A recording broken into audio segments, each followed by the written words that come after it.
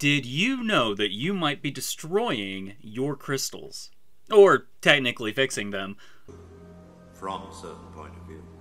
It's something very common. It's something very specific to certain minerals. And a lot of people do it.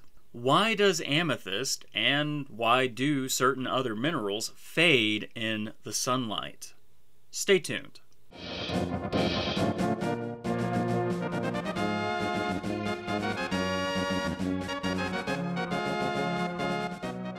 Look, I am deathly allergic to cringe. It's a miracle that I'm still alive after having to video edit and hear my own voice. But there is one thing that makes me cringe with more vitriol than anything else, and that's somebody coming into the rock shop, buying a piece of amethyst and saying, "This is going to look great in my garden." Amethyst, if you didn't know, is the purple to violet variety of the mineral quartz. However, it will often fade when left in direct sunlight. So the purpose of my video today is to explain why this happens. First, though, we need to understand how amethyst gets its color in the first place, because it is intrinsically tied to our answer. Quartz is silicon dioxide, and it is common to find any number of inclusions or chemical impurities within quartz.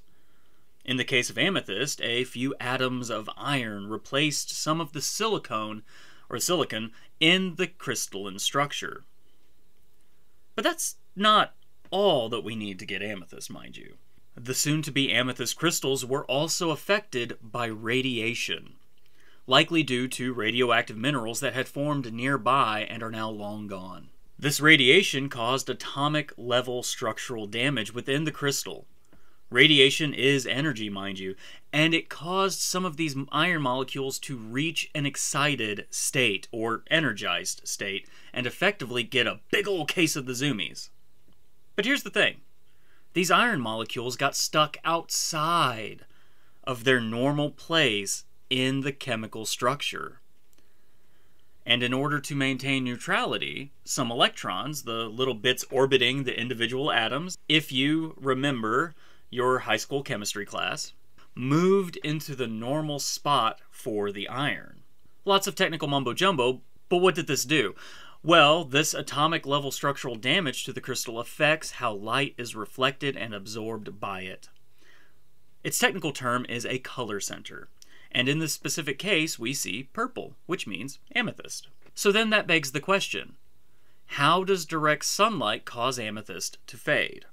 Well, sunlight, like radiation, is also energy, and it can cause those iron molecules to get the zoomies again and return to their normal place, fixing the damage and returning the quartz to its original color, clear or milky. Now, it is important to tell you that not everything gets its color from a color center, so not everything will fade like this in direct sunlight. However, for the minerals that get their color from color centers such as amethyst, smoky quartz, citrine, topaz, and some others, it is a concern. Also, some minerals experience color changes due to oxidation reactions or other coloring mechanisms. Finally, this isn't something that happens overnight, at least on average. We're talking prolonged exposure, so a quick trip outside into the sun with your favorite amethyst pendant isn't going to cause fading, so don't be alarmed. TLDR, don't leave amethyst out in your garden if you want it to stay purple. Hey there, thanks for watching.